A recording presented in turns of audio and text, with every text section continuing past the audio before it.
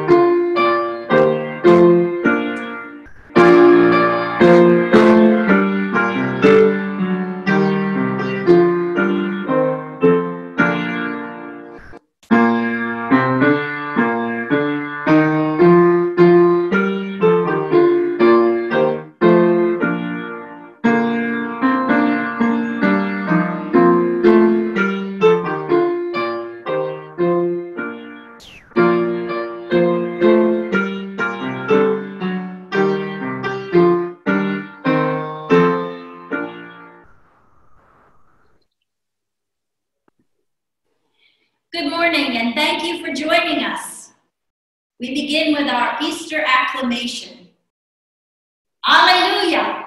Christ is risen. The Lord is risen indeed. Alleluia. We begin with our hymn of praise, number 207, as indicated in your leaflet. We'll sing the first verse.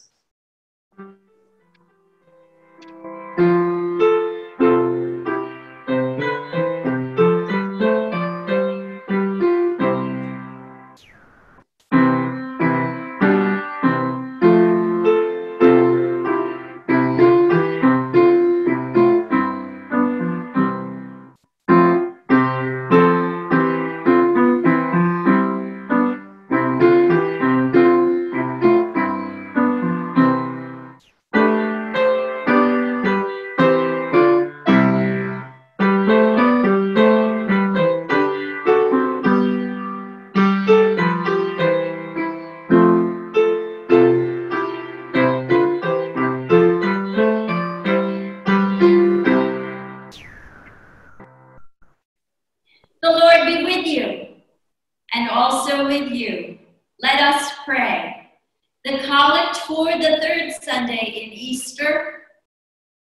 O God, whose blessed Son made himself known to his disciples in the breaking of bread, open the eyes of our faith, that we may behold him in all his redeeming work, who lives and reigns with you in the unity of the Holy Spirit, one God, now and forever. Amen. We continue with the liturgy of the word and our readings. A reading from the Acts of the Apostles. Peter, standing with the 11, raised his voice and addressed the crowd. Therefore, let the entire house of Israel know with certainty that God has made him both Lord and Messiah, this Jesus whom you crucified. Now, when they heard this, they were cut to the heart and said to Peter and to the other apostles, "Brothers, what should we do?"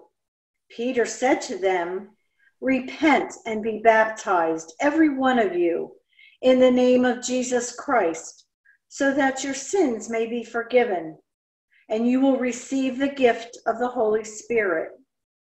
For the promise is for you, for your children, and for all who are far away, everyone whom the Lord our God calls to him."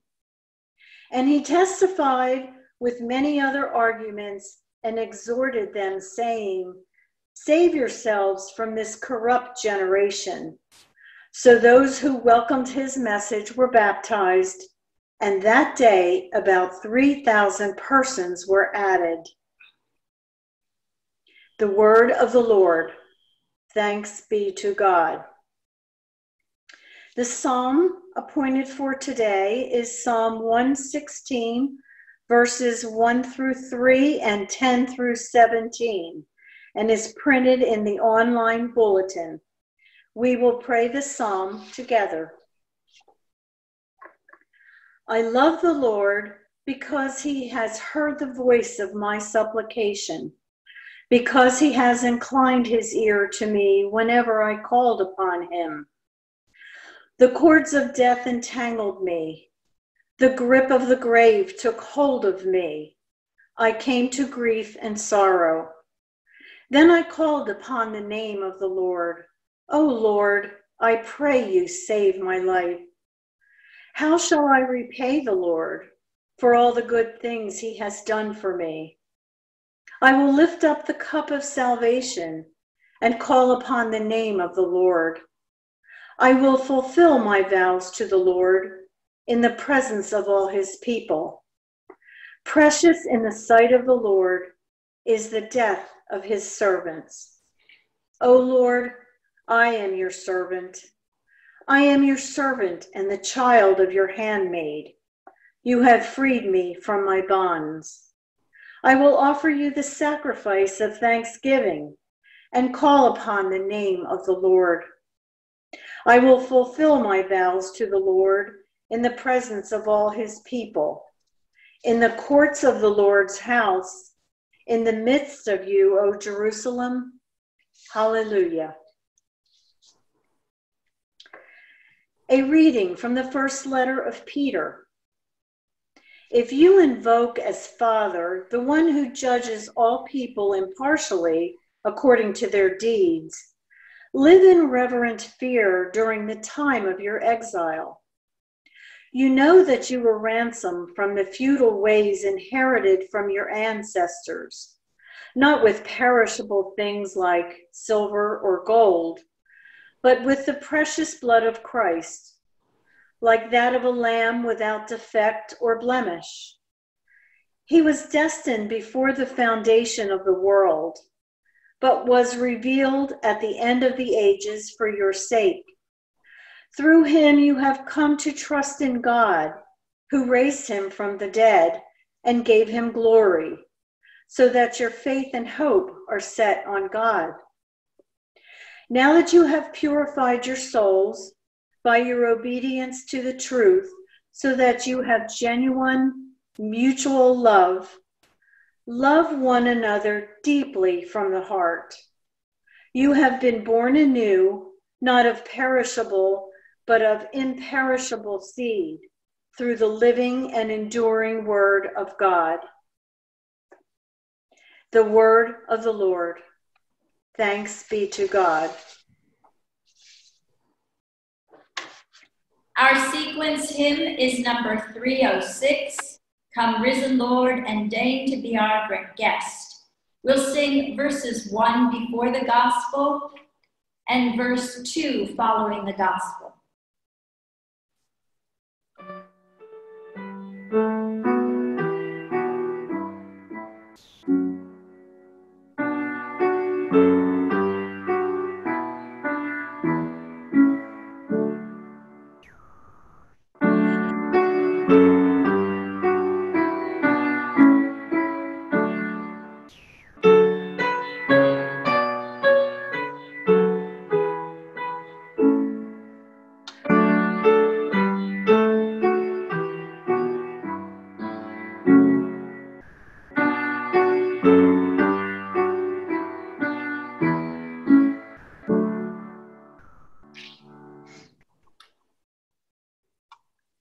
In the name of the Father, the Son, and the Holy Spirit. Amen. The Holy Gospel of our Lord Jesus Christ, according to Luke. On the first day of the week, 2 of Jesus' followers were going to a village called Emmaus, about 7 miles from Jerusalem, and talking with each other about all these things that had happened. While they were talking and discussing, Jesus himself came near and went with them, but their eyes were kept from recognizing him. And he said to them, "What are you discussing with each other while you walk along? They stood still, looking sad. Then one of them, whose name was Cleopas, answered him, "Are you the only stranger in Jerusalem who does not know the things that have taken place there in these days?" He asked them, "What things?" They replied, "The things about Jesus of Nazareth, who was a prophet, mighty in deed and word before God and all the people, and how our chief priests and leaders handed him over to be condemned to death and crucified him. But we had hoped that he was the one to redeem Israel. Yes, and besides all this, it is now the third day since these things took place. Moreover, some women of our group astonished us. They were at the tomb early this morning, and when they did not find his body there, they came back and told us that they had indeed seen a vision of angels who said that he was alive. Some of those who were with us went to the tomb and found it just as the woman had said, but they did not see him. Then he said to them, "Oh, how foolish you are, and how slow of heart to believe all that the prophets have declared. Was it not necessary that the Messiah should suffer these things and then enter into his glory?" Then, beginning with Moses and all the prophets, he interpreted to them the things about himself in all the scriptures. As they came near the village to which they were going, he walked ahead as if he were going on. But they urged him strongly, saying, "Stay with us, because it is almost evening and the day is now nearly over." So he went in to stay with them. When he was at the table with them, he took bread, blessed and broke it, and gave it to them. And then their eyes were opened and they recognized him, and he vanished from their sight. They said to each other, "Were not our hearts burning within us while he was talking to us on the road, while he was opening the scriptures to us?"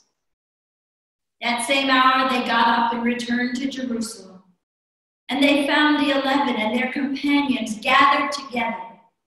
They were saying, "The Lord has risen indeed, and he has appeared to Simon." Then they told what had happened on the road and how he had been made known to them in the breaking of the bread. The gospel of the Lord. Praise to you, Lord Christ.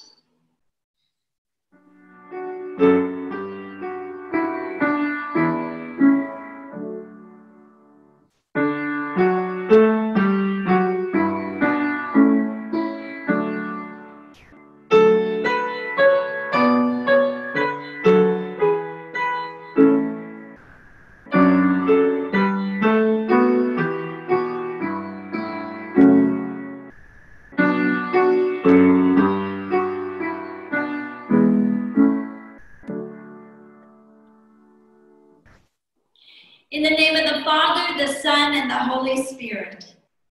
Amen.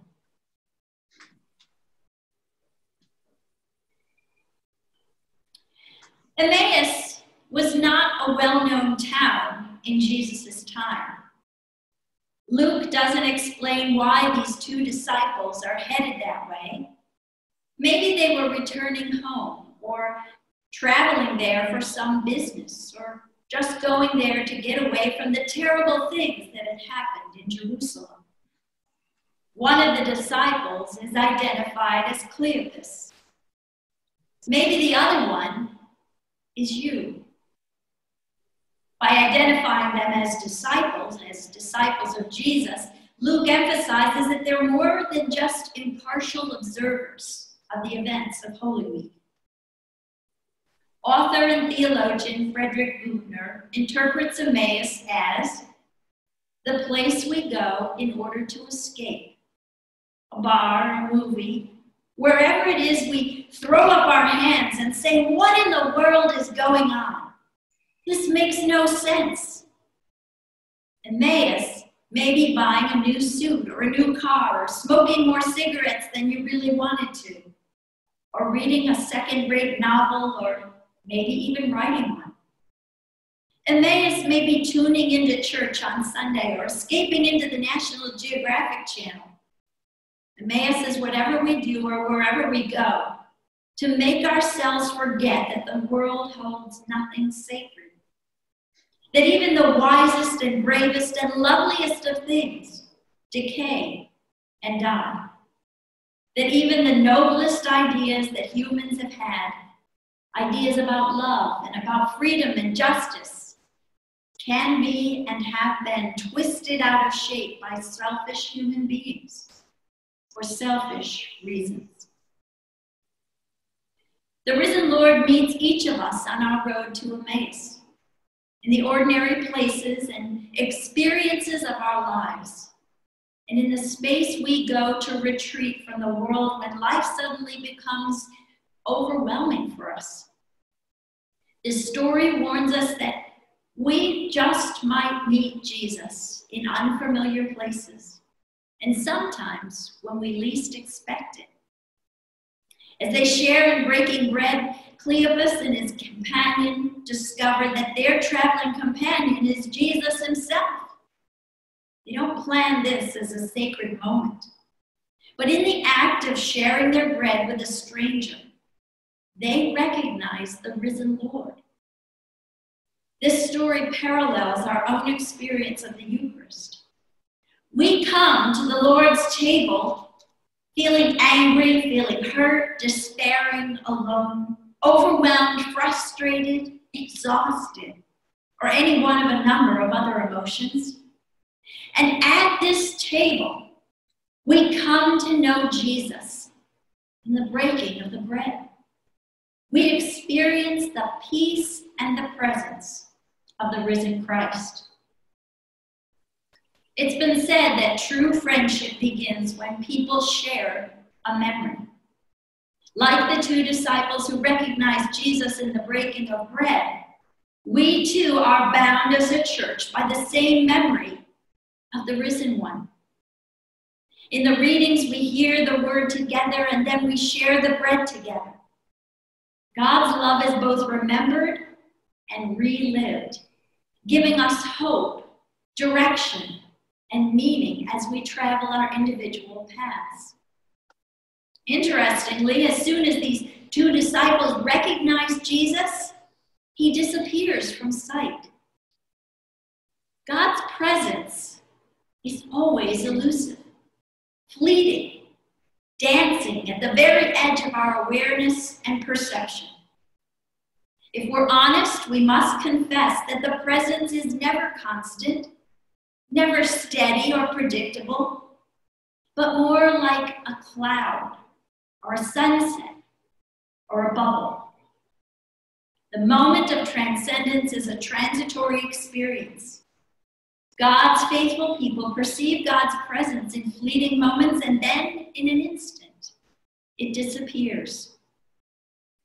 For this reason, we learn to treasure our religious experiences in retrospect. Think back on those moments when you have encountered God. You were not aware the encounter was coming. You were paralyzed in the moment, too stunned to realize the significance. And it's only when you turn your head and look back, oh my God. Once in Emmaus, the two disciples exclaimed, "Did not our hearts burn within us?"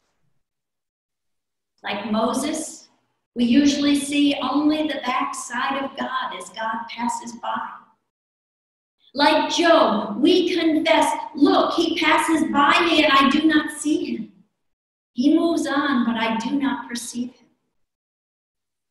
One of the secrets of a vital spirituality and a sure faith is learning to appreciate the significance of meeting God in the past as well as the present. The experience of the presence of God is not a private gift. It's not meant for us to hide or to relish alone. Neither in the story of the empty tomb nor in the story of Emmaus do we hear the familiar command to go and tell. That's typical of other resurrection appearance scenes. Nevertheless, in both instances, the recipients of the revelation immediately and spontaneously return from their encounter and share their experience joyfully with others. He is risen. He's alive. The Lord has risen indeed. These words may seem an idle tale to others, but to those who have witnessed God's transcendent presence in their lives, they are a transforming reality.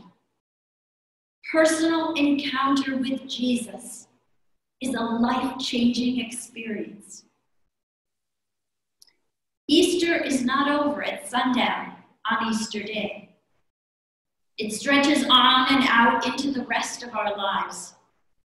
Life will never be the same. The Lord has risen, and Jesus returns to meet us on the road to Emmaus. Through the study of Scripture and the breaking of bread with our fellow travelers, our hearts are strangely warmed, and we encounter the risen Jesus. How can we not go out and tell others? My friends, the Lord is risen. The Lord is risen indeed. Alleluia. Alleluia. Thanks be to God.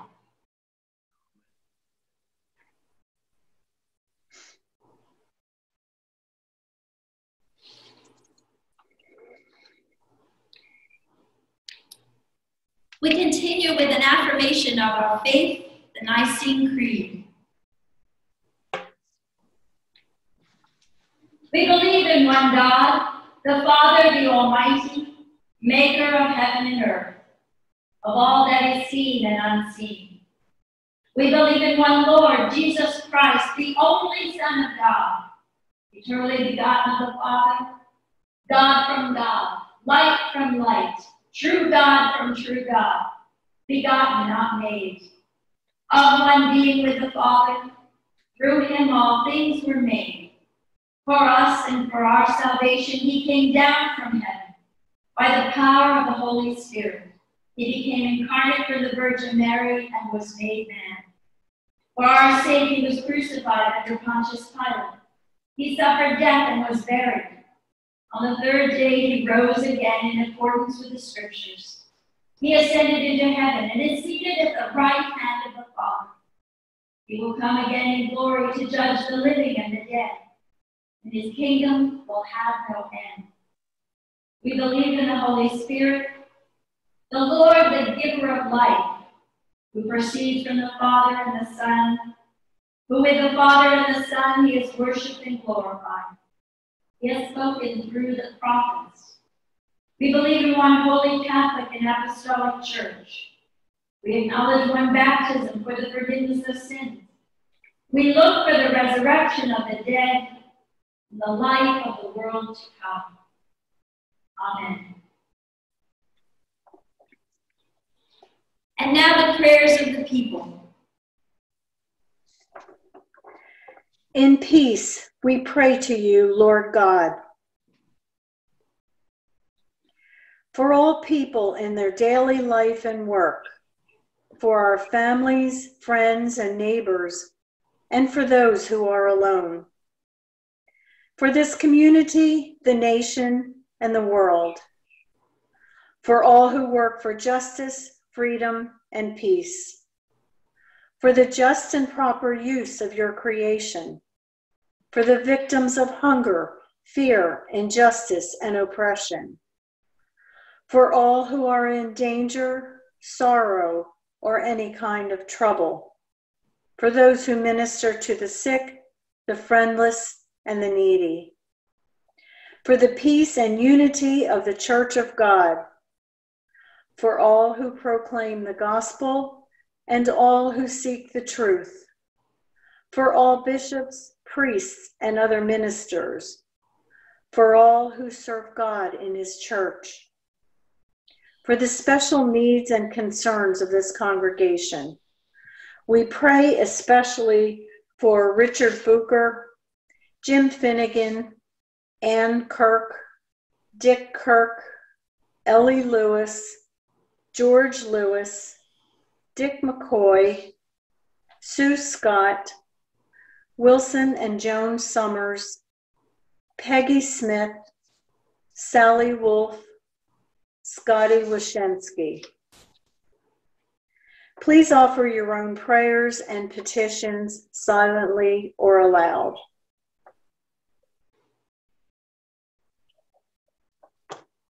We pray for Ginny and Randy, for David and Connie. We give thanks for the gift of Jared and the gifts he brings. We pray for healing for Anne especially, for Louise. We give thanks for all of those working in grocery stores, pharmacies, and food service. We pray for all of those who are suffering from COVID and their family and friends who are supporting them.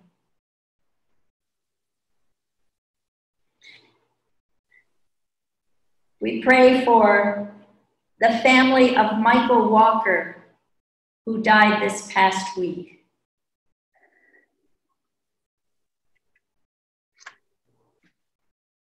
Lord Jesus Christ, you said to your apostles, "Peace I give to you. My own peace I leave with you. Regard not our sins, but the faith of your church, and give to us the peace and unity of that heavenly city, where with the Father and the Holy Spirit you live and reign now and forever. Amen."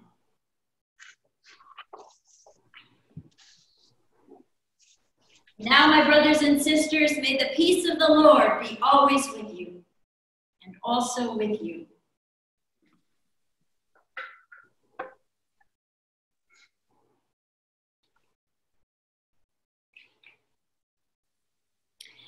I have a couple of announcements to make.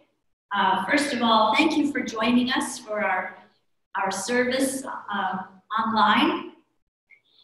Our Easter offering for CACS is a total of $9,835. We took $5,000 out of our partnerships and mission account, and the Easter offering totaled $4,835. Thank you to all who helped with this ingathering. We will be sending the check this week to CACS. Please continue with your pledge donations. If you mail them in, Kathy picks them up at the post office and records them as soon as possible. You can also switch to auto debit. There's some instructions online, or you can give a call to the office and Kathy will give you a call back.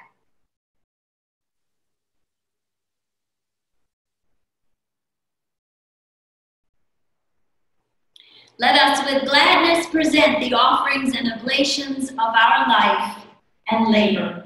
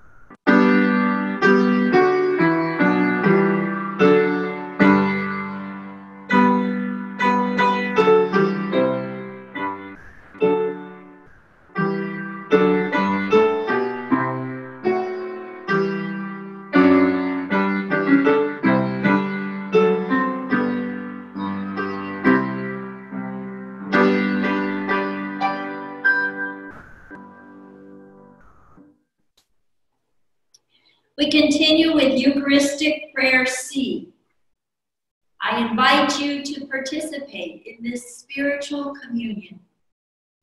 The Lord be with you, and also with you. Lift up your hearts. We lift them to the Lord.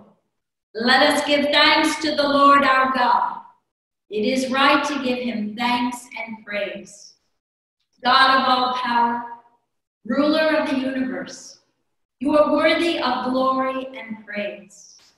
Glory to you forever and ever. At your command all things came to be, the vast expanse of interstellar space, galaxies, suns, the planets in their courses, and this fragile earth, our island home. By your will they were created and have their being. From the primal elements you brought forth the human race and blessed us with memory, reason, and skill. You made us the rulers of creation. But we turned against you and betrayed your trust. We turned against one another. Have mercy, Lord, for we are sinners in your sight. Again and again you called us to return. Through prophets and sages you revealed your righteous law. And in the fullness of time you sent your only Son, born of a woman, to fulfill your law, to open for us the way of freedom and peace. By his blood he reconciled us. By his wounds we are healed. And therefore we praise you, joining with the heavenly chorus, with prophets, apostles, and martyrs, and with all those in every generation who have looked to you in hope to proclaim with them your glory in their unending hymn.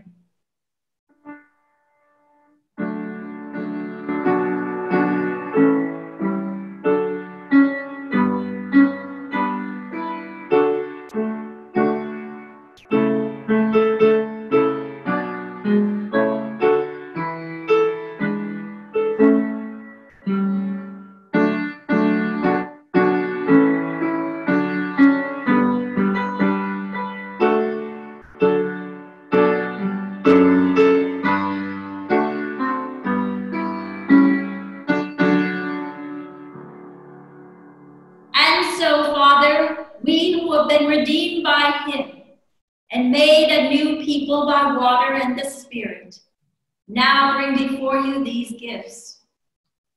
Sanctify them by your Holy Spirit, to be for you the body and blood of Jesus Christ our Lord.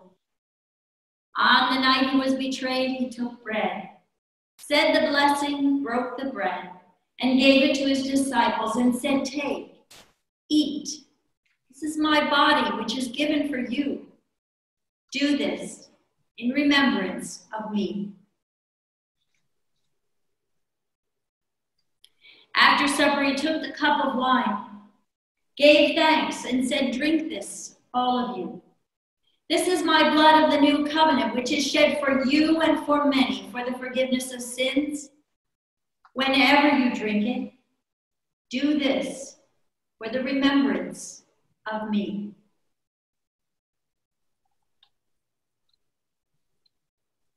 Remembering now his work of redemption and offering to you this sacrifice of thanksgiving, we celebrate his death and resurrection as we await the day of his coming.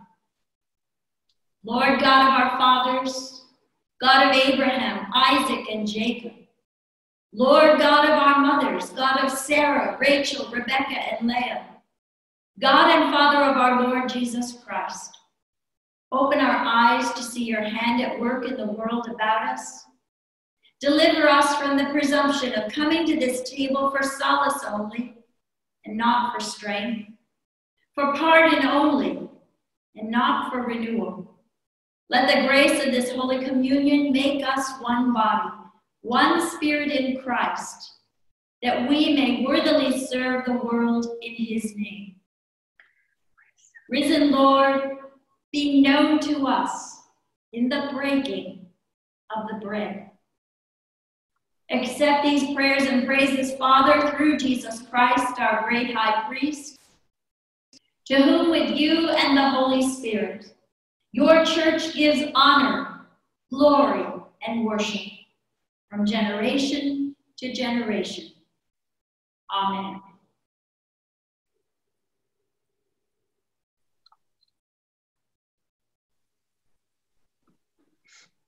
Now, as our Savior Christ has taught us, we are bold to say, Our Father, who art in heaven, hallowed be thy name.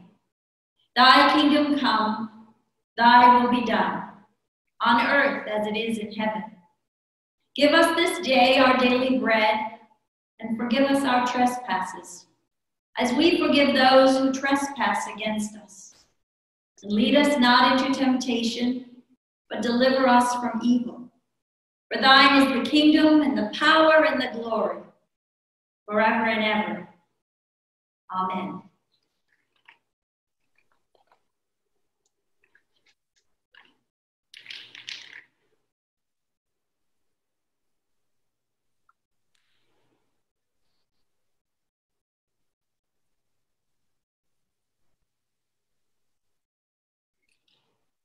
Alleluia. Christ our Passover is sacrificed for us. Therefore, let us keep the feast. Alleluia. These are the gifts of God for you, the people of God. Take them in remembrance that Christ died for you, and feed on him in your heart by faith with thanksgiving.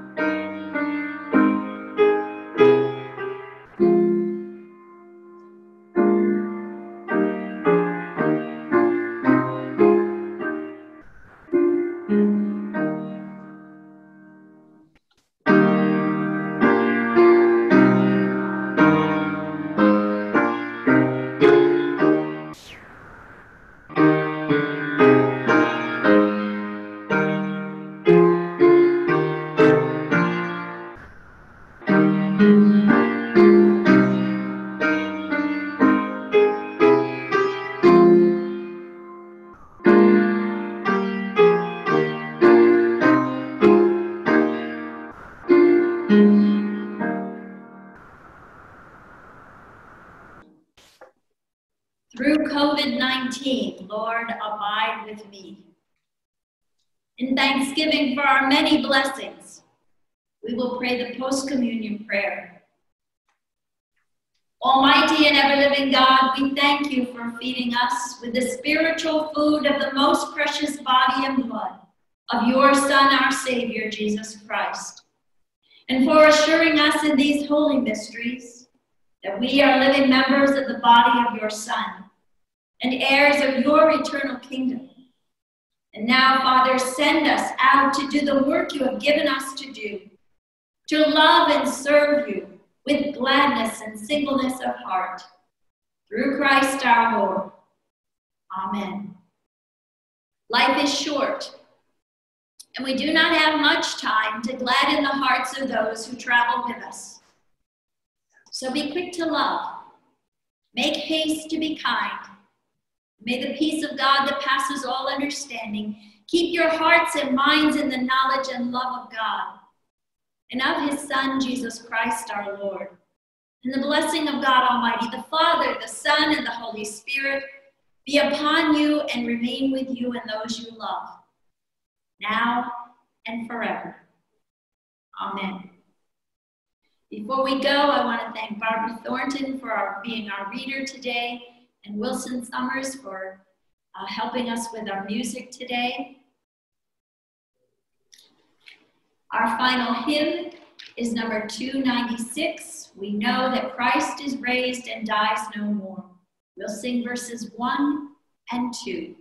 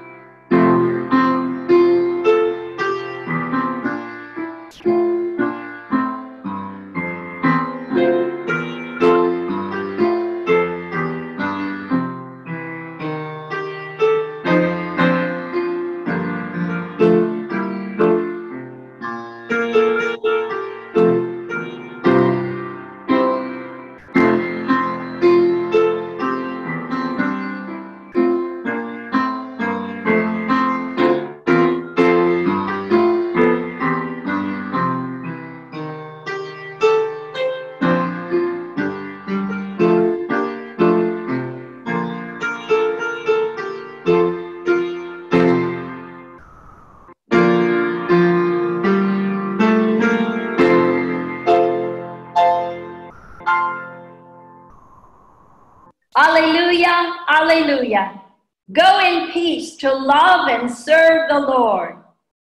Thanks be to God. Alleluia, alleluia.